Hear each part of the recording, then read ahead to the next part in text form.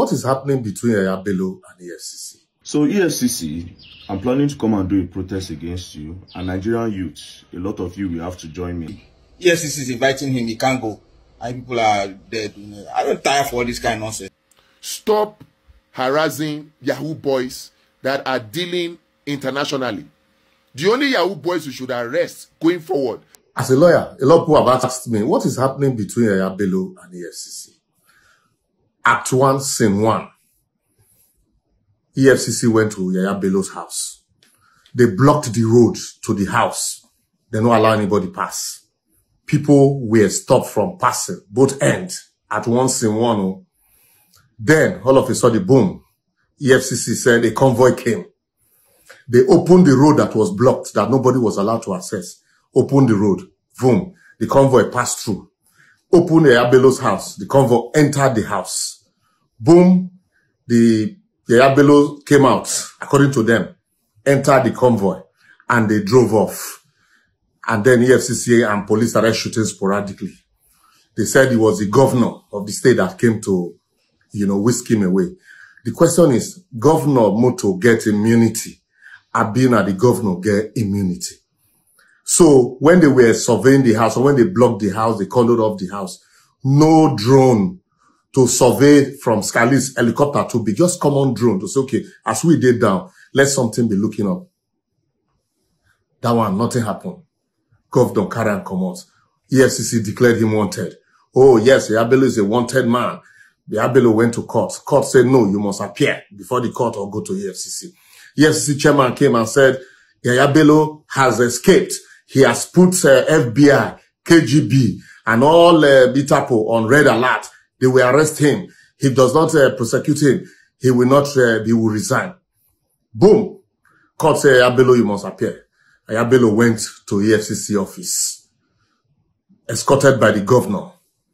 He's a special advisor to the governor or former governor. You know how they rule for Nigeria. Yahaya Bello went there with his people. Governor escorted him with full security detail. White and white, the white lion. They got to EFCC. EFCC, I don't come. EFCC, look. Okay, wait.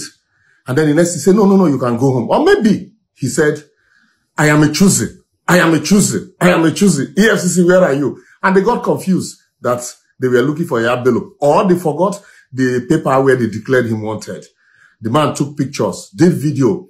Nothing happened. The man you declared wanted that you are looking for came to your office. Nothing. No arrest. No questioning. Nothing. The man you said had escaped, that you are putting Tapu on alert, he left your office.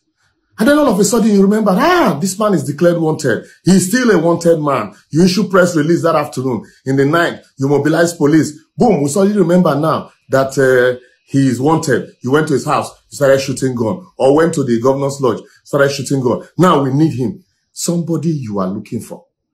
Over the years, EFCC has constantly harassed a lot of young boys. Whether they are suspect or not, whether they have proof or not, they go and pick boys from their houses.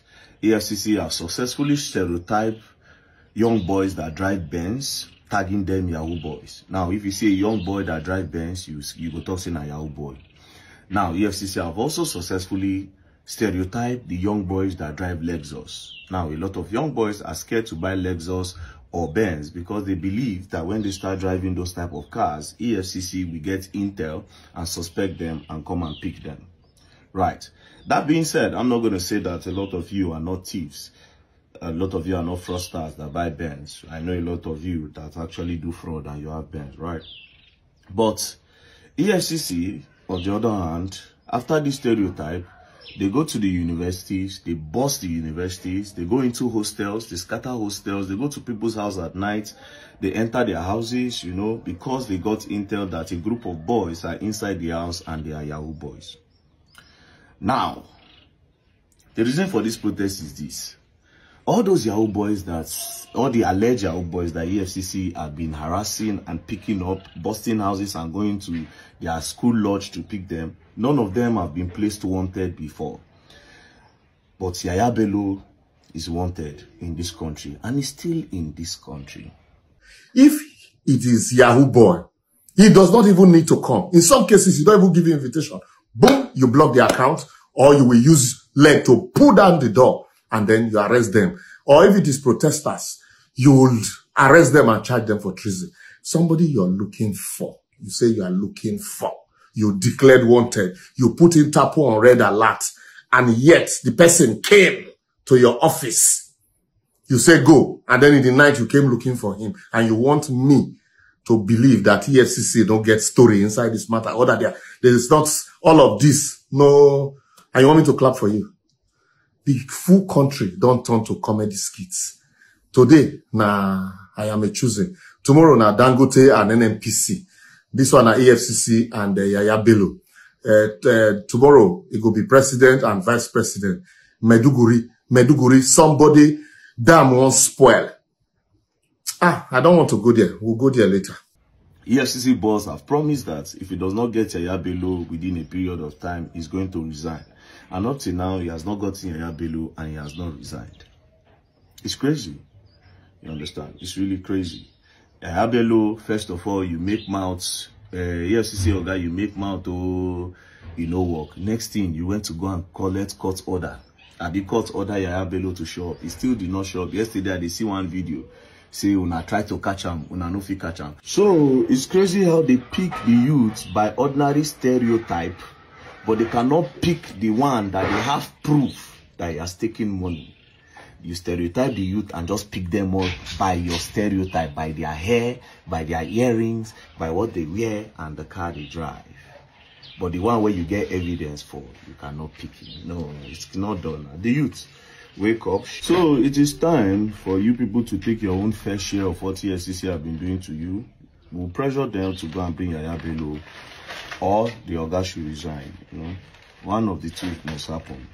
So the youth, when people are ready to join me for this course, you let me know. But we announce a date very soon. It's either you provide Yahaya Bello immediately or you resign immediately. Thank you very much. Don't play, else you're gonna learn and you will learn the hard way. So I'm hearing that the governor of Kogi is protecting the ex-governor of Kogi from being prosecuted. What kind of nonsense is that? So if it's a Boko Haram person that had and then they want to arrest him, one governor will say he's protecting. Get military people into the place, burn the rascal out. What nonsense is that? If it's some individuals now, you go into the village and burn the place and go and pick up the and bring him out. What nonsense is all that? Kogi, former Kogi governor is holding the country to ransom. And then go and pick the guy up and begin to prosecute him. Yes, this is inviting him, he can't go. And people are dead. I don't tire for all this kind of nonsense. Go and pick him up and bundle the guy into the Black Maria and take him to one place and go and prosecute the rascal. Nonsense.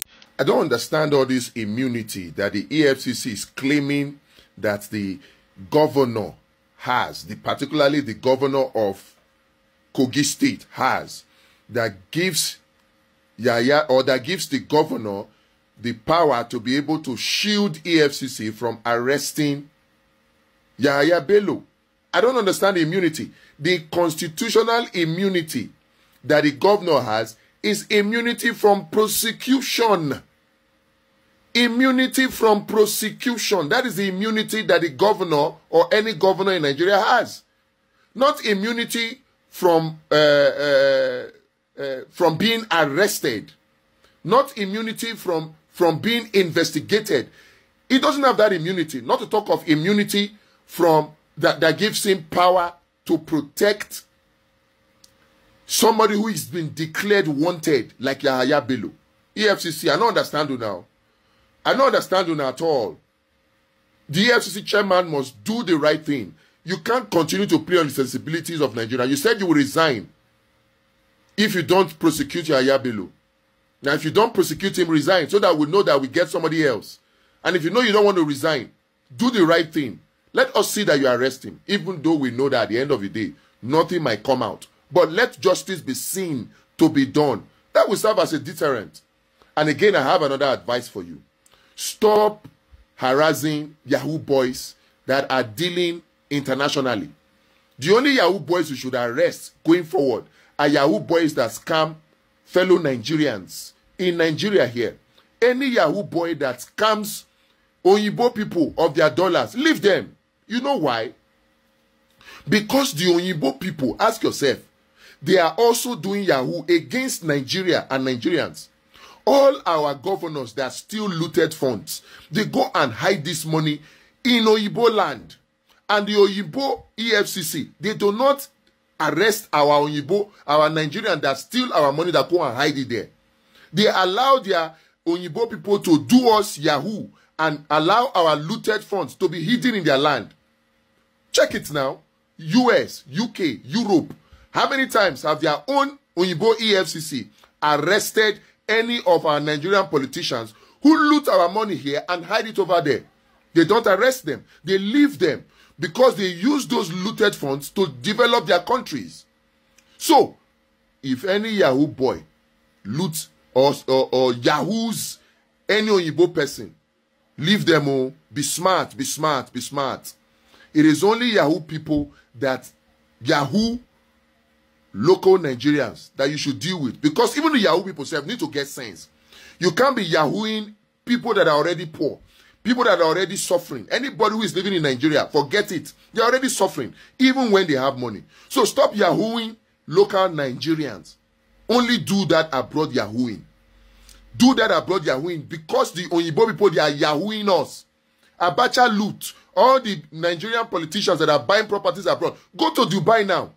Dubai, I could say, was practically developed with African money. Africa looted funds. They put all kinds of schemes in place to make sure that they Yahoo Africa and Yahoo Nigerians using corrupt politicians who are gullible because of their greed. And they are happy and shameless at the same time, thinking they are investing abroad with the stolen funds and thinking they are wealthy or rich, not doing that. They are stupid. The Oyibo people are just doing them Yahoo.